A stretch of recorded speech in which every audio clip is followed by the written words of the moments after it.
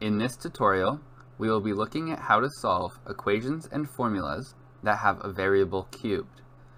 We will use the same method as we used to solve for variables that are squared. What is the radius, r, of a sphere with a volume of 114 centimeters cubed? We'll start off by writing the formula for the volume of a sphere, which is 4/3 pi r cubed.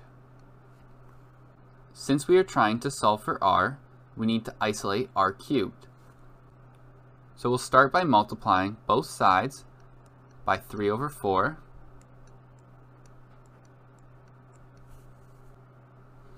So on the left side of the equation, we have 3v over 4 equals, the 4's on the right side cancel, as well as the 3's, and we're left with pi r cubed. From here, we'll divide both sides by pi,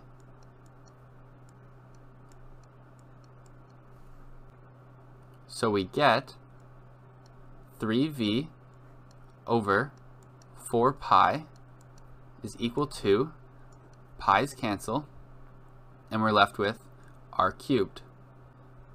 Now that we have r cubed by itself, press pause and see if you can do the next step based on what you've already learned in the previous lessons. Press play when you're ready to continue. If you are stuck, here's a hint. We can use the same method as we used for solving squared variables, but there's a small difference when dealing with cubes instead of squares. So the next step, we need to take the cube root of both sides. Similar to how a square root cancels out a square, a cube root cancels out a cube. So the cube root of r cubed gives us r. So from here, r is now equal to the cube root of 3v over 4 pi. So now that we have a formula for r, we can start substituting in our variables.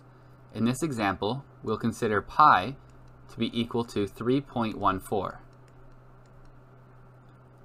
So now we have r is equal to the cube root of 3 times 114 divided by 4 times 3.14.